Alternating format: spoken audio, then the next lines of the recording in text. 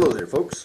This quick video here is going to show just a quick demonstration of Banner Engineering's multi-hop radios being used to talk to multiple different Modbus devices or slaves in the other room.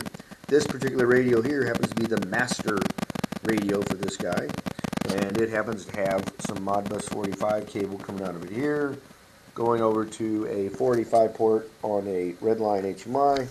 You can see both red and green lights are blinking on those ports right there. And here's the overall screen of the HMI. Let me get the glare away here. You can't really see it. I actually have 6 HMIs in the other room. I think one of them's got a 45 port having issues here, but you can see here I've got some counter numbers on each one of them.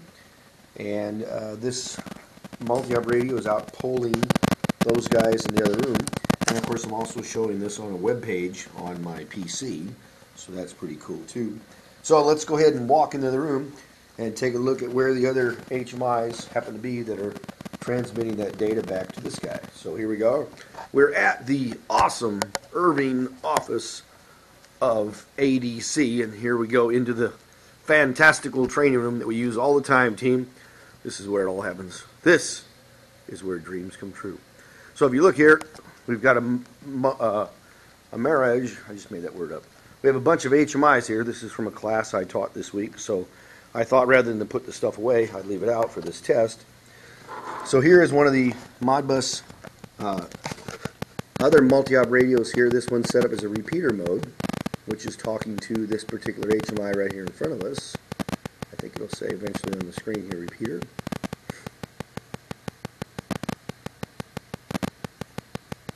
There it is. By the way, anytime you see the yellow light blinking here, that is when there's 45 comms going into this cable. And this particular HMI here happens to be on my 45 network, happens to be slave number 35. And all I've done on these guys is created a counter that just counts up in seconds. Now this one here is counting up once a second. You see it's been running for 4,600 some seconds. It's bigger math than I can do, but I could easily reset it by doing that. It sets it back to 0. There you go. We'll go look at the main guy here in a second to see it working. Now if I go over to this one, there's another one of those multi-op radios connected here. This one I did a little bit different. On slave number 25 and number 15 we'll get to, I made the counter much quicker on these two just so you can see some speed differences back at the master radio, which I'll point out in a second. And of course here's another multi-hop. This number 10 is also showing, or number 15, I'm sorry, is showing it very fast there as well. By the way, there's one of our training kits. So those are the screens. If we walk around,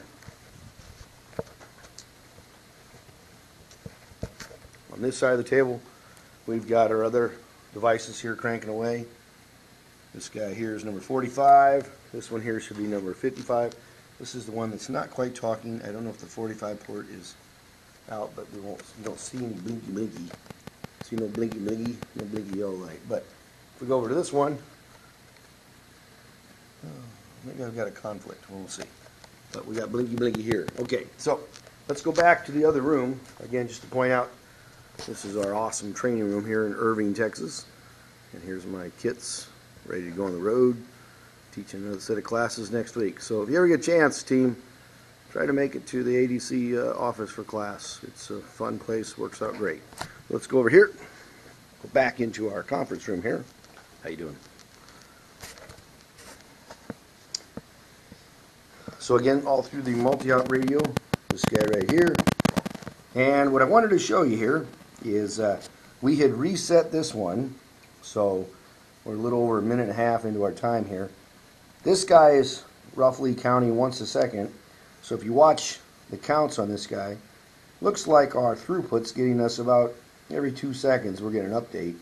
But this one and this one, these counters are running much faster on these particular guys, so you're going to see the number jump quite a bit more. And I also set it up to where I could remember, while I was out there, I reset one of these. So if I hit the button here, I should be able to reset it. Let's see here, team. There it goes back to 1. Once I let it go, it should start counting again. And you can see the sequence. How about this guy? There we go. Yep.